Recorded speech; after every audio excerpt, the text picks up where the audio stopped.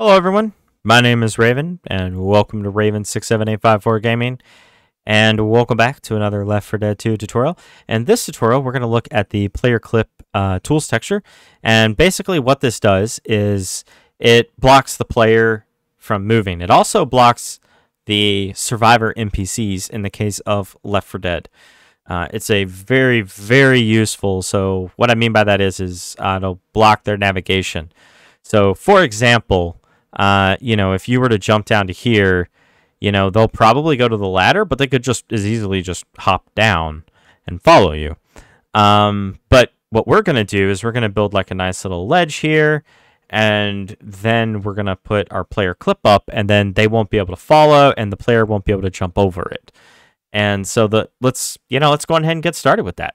So we'll just hit Shift B to open up the block tool, and then we'll type in dev. And we'll scroll down and we'll select our wall texture. And then make sure I'm in the right spot. I am in the right spot. Perfect. And now we'll just draw ourselves a nice little brush. And we will hit enter, and then I'll go into the selection tool there.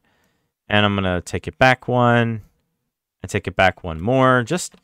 Actually, you know what? I think I'll grab this texture. And I think I'll just move it over here. And then I think I'll grab this. And then well, I could do that, couldn't I? No, I think I'll just... Nah, you know what? Just move it so it's like straight up on top there. Okay. Not a lot of room, but should be okay. All right. You know what? That will actually probably drive me a little crazy. Let me just lower this grid down to 8, and I'm just going to shift everything over. Okay. Lovely.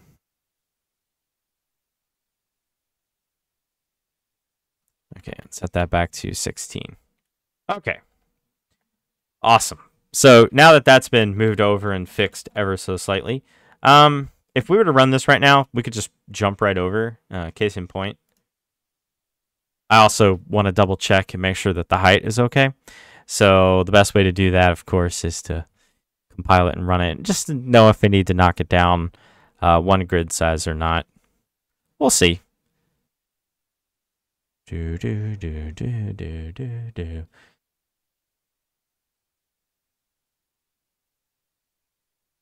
can do it. I have faith in you, Source Engine. You can do it.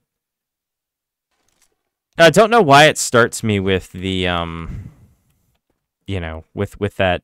Oh yeah, this is fine. Even the ladder's okay. Oh yeah, this height's perfect. Actually, oh no, they can get up here. Okay, so as you can see, we can walk up here and we can fall down. And more than likely, due to the height, the AI would not follow that way. But let's just ensure that they don't.